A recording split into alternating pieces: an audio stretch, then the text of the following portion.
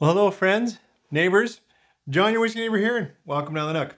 Saturday, so I want to shoot a review with you guys, and I just kind of started my palate into bourbon again when I was tasting and sipping and thinking what I wanted to shoot for National Bourbon Day last Tuesday. So let's stay with bourbon. I want to talk to you about a reasonably new bourbon to the landscape, and this is from Rabbit Hole. It's come into my market maybe a few months ago, but I haven't had it long. But this is their, I think it used to be just their straight bourbon, whereas now it's got a Cavehill name on it. But anyways, you know, this is a bourbon out of Louisville, Kentucky. If you have a little Rabbit Hole, when you pour some, if not, when you pour anything, that's a wheated bourbon if you have. And when you come back, I'll nose and taste and we'll talk Rabbit Hole, Cavehill straight bourbon. 3, 4.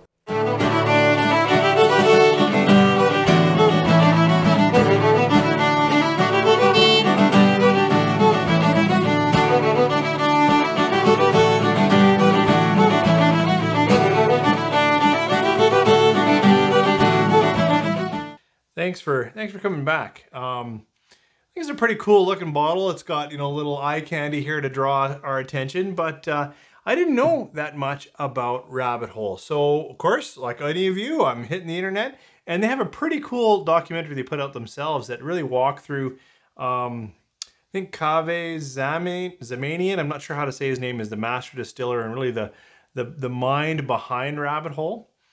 And it really shows, you know, going after what is kind of a unique mash bill.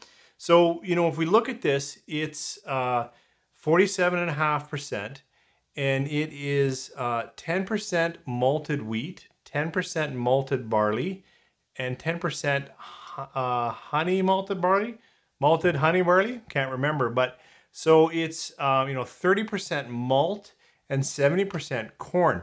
And there's no rye, which is why I said if you have a wheated bourbon, that's probably going to be your closest idea here. So it's a 4-grain, small batch bourbon.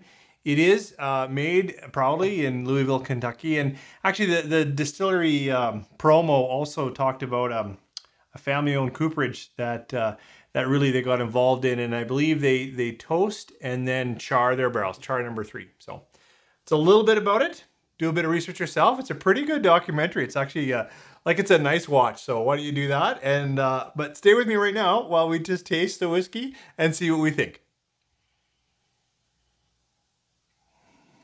It's a nice nose. It draws me in. It's a little nutty. It's you know, little cinnamon, little spices. It's got some vanillas. If I stain it, I get some almondy notes. It's, you know, I don't know how old it is. I'm going to guess somewhere around 4 years. But it can be a little bit ethanol, a little bit alcohol, a little bit bitter tannin, plays a bit in the background. But if I stay with it, I get back into some really nice sweet oaks, honey caramels, and a little bit of spicing, but it's not immediately prickly or anything like that out of the nose. Let's try on the palate. Cheers.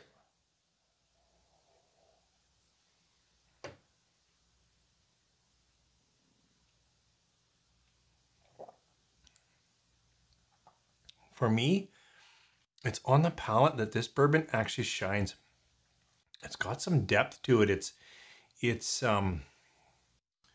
yeah, what was I saying on the nose? Like we'll continue that into saying some nice sweeter oaks, some bready caramels, some like it coats well. It holds up flavors in the mouth. Now there's a little bit of spicing, but I just find it quite expressive, quite flavorful. A little more on the sweet, not a lot of fruits, but not over oaked. Just a sweeter toasted marshmallow oak. I need another little sip.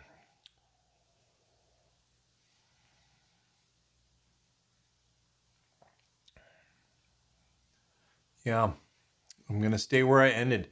Little sweeter caramels, a little honeyed almonds, a little toasted graham cracker. I really like the palate. The finish is It's decent. It plays down into some char. It has a few flaws like the nose for me in that it can play in and out of this almost tannic or bitter, a little bit of astringency going on. It's not like all over the place, but there's just edges of that.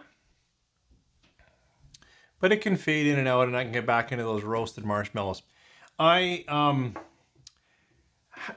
haven't spent all that much time with this bottle, but I'm liking it a lot. Probably more than you're maybe getting off my critiques, because I'm trying to keep myself constrained. However, I'm actually really enjoying this. We'll see where it goes, but I'm over 4 on this, which is a very high rating.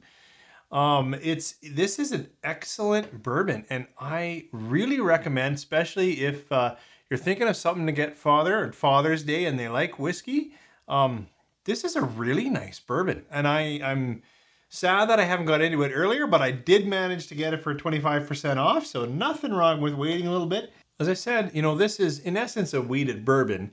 I know there's more to it, but so I thought, what do I have on the shelf? And I don't have any wheated bourbons that are, you know, this is, you pay a little bit more for this. This is just the standard release of Maker's Mark. But, you know, Maker's Mark, I think is about 16% wheat, 14 barley, and then the balance of corn. So 70 corn for both of them. Probably similar age, might be a little older because they're a bit bigger. They can lay down stalks. Let's see how in this sitting, the very affordable wheated Maker's Mark is. Sweeter, light cherry, maraschino cherry. In contrast, a little bit of like more of that roasted light cocoa, gentle espresso notes, just in contrast. Back on the Makers.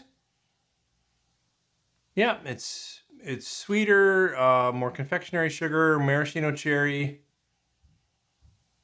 There's still cinnamons, vanillas, typical Makers for me. Let's try it on the palate. Cheers.